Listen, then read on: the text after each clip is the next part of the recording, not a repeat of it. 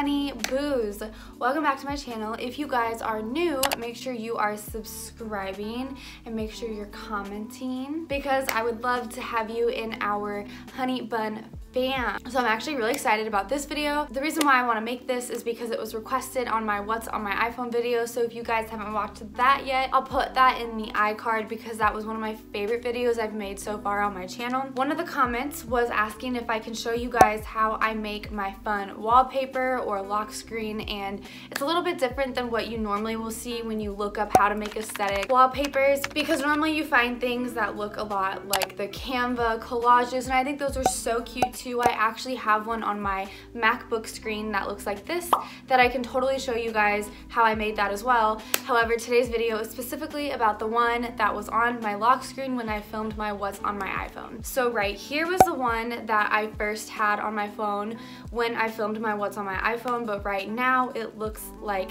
this, and it's the same picture pretty much, just with a glitter sparkle outline. So I'm gonna go ahead and just basically show you guys how I got this look, how I did it, and the main app we are using today will be Picsart and then Pinterest, and obviously your camera roll so you can get your own personalized pictures on your lock screen, and it is aesthetic to the max. Okay, so as we get started, the first thing I want you guys to do in order to start on your way to your aesthetic wallpaper is to consider exactly what you kind of want the vibe to be. Do you want it to be like a groovy girl aesthetic vibe? Do you want it to be early 2000s vibe? That's kind of like what I went with, as you guys can see with the butterflies and just the colors in general. So definitely think about what you want that to be first, and then you want to pick your personal pictures.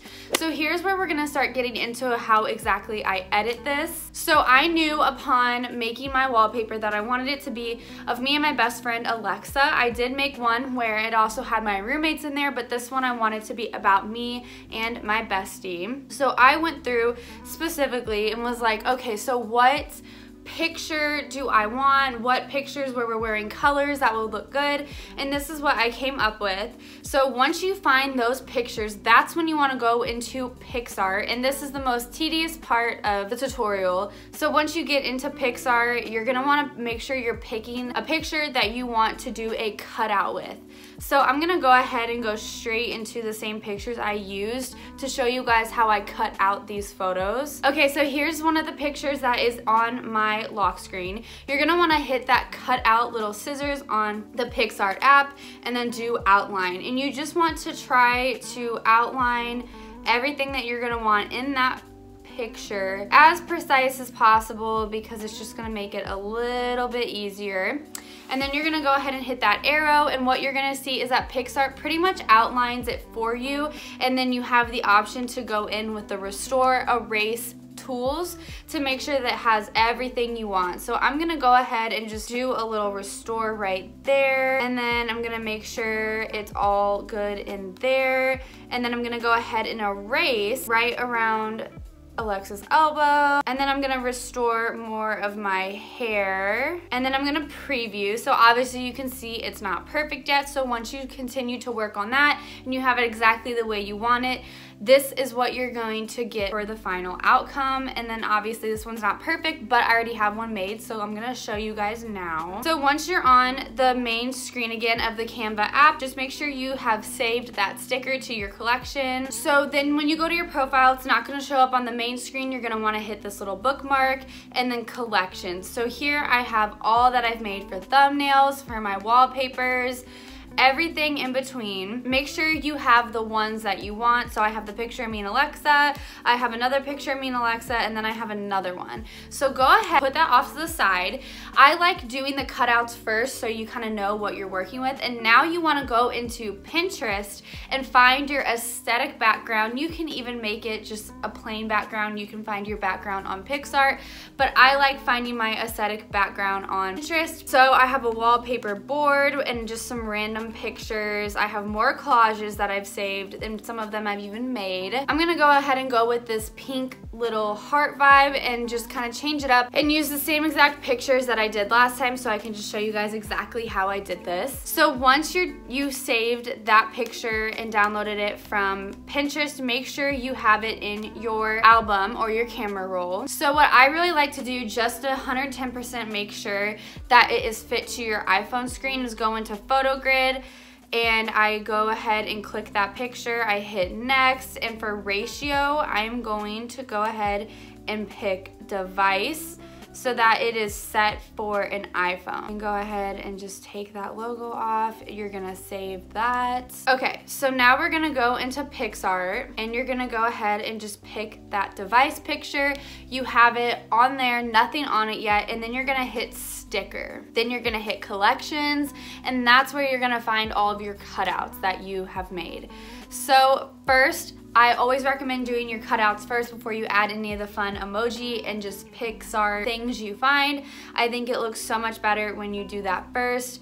So I am actually going to add a border to this. So before I even place it where I want it, I'm gonna pick a cute pink. You can either do the one that's on there. They have so many colors to choose from. I could do a really cute purple, whatever I'm in the mood for, but I think I'm gonna just do the pink that's already on there. And now I am just going to size the picture to what I want it to look like. And you basically just move it around to wherever you'd like it. So I'm gonna go ahead and place the rest of the pictures and just kind of show you guys what that looks like. Okay, so now that I have the two pictures on here, and again, sometimes I'll add more, but sometimes I won't.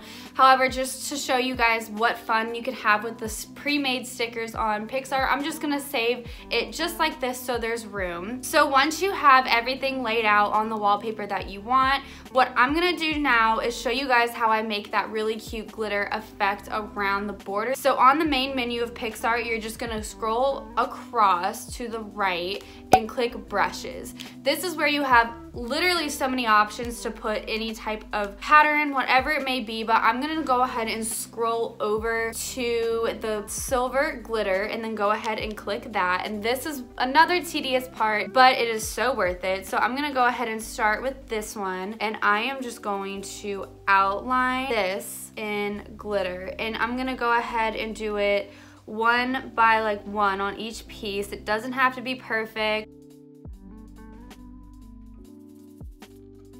So as you guys can see, I will just do it in pieces and I'll stop so I don't mess it up.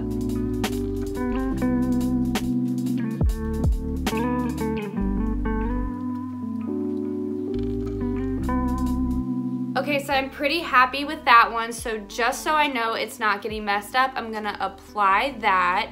And then I'm gonna go back in with the glitter brush on the next one. And now we're gonna do the bottom picture. Okay, so now that I have that second one outlined in glitter, what I'm gonna do now is go back over here and click sticker. So once you are on the sticker option, you can literally look up anything. So you can search glitter hearts, which they have so many options for, which is where I got this similar one that you saw on my lock screen before, so I could literally put that anywhere. Or you can look up heart aesthetic, where you have so many options, guys, like literally so many. My favorite thing is to search butterfly, and if you put aesthetic after it, it will just automatically bring up some of the most popular that people use. So I have so many options here, and sometimes I even like to type in glitter butterfly.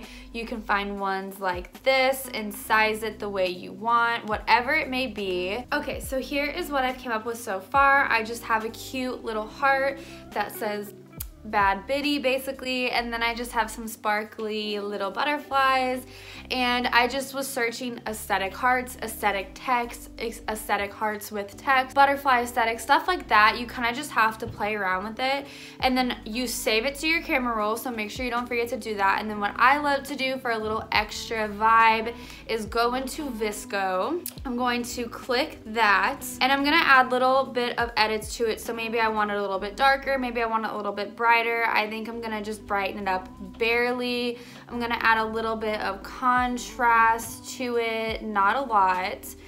And then maybe I want to sharpen it up so it just looks really good on the home screen. And then I'll play around with some fade, yes or no. I'm gonna go ahead with no on the fade. Maybe a little bit of grain, not because I don't want it to look like the quality's off. And honestly, that's probably all I will do to it. I'll save that to my camera roll now, make sure I like what I did, and I will put this all into one folder.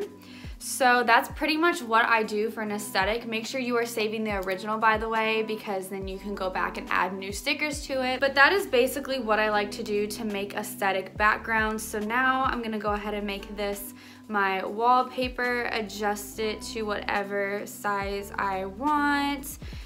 And I like how the hearts are just all over the place. It is so freaking cute. And then I'm just gonna set that as my lock screen. And as you guys can see, here is what my new lock screen looks like. I freaking love it. I think it is so cute and it just looks so aesthetic. It just really pops when you're looking at it, and I think it's adorable. And you can literally do this whatever vibe you want. I've been in a very like pinky 2000s vibe-ish type of mood lately, so that's why I made it look like that. But you can literally make it any other type of vibe. So if you guys want to see a part 2 of this video, please let me know. I would love to do that for you guys. I think doing this type of stuff is so much fun, and it just makes your iPhone look so much better. Thank you for coming to my channel again, honey buns. I hope you are having an awesome week, an awesome holiday break. I love you guys, and I will see you in my next video. She's a Mona Lisa. Everyone's lining up to see her.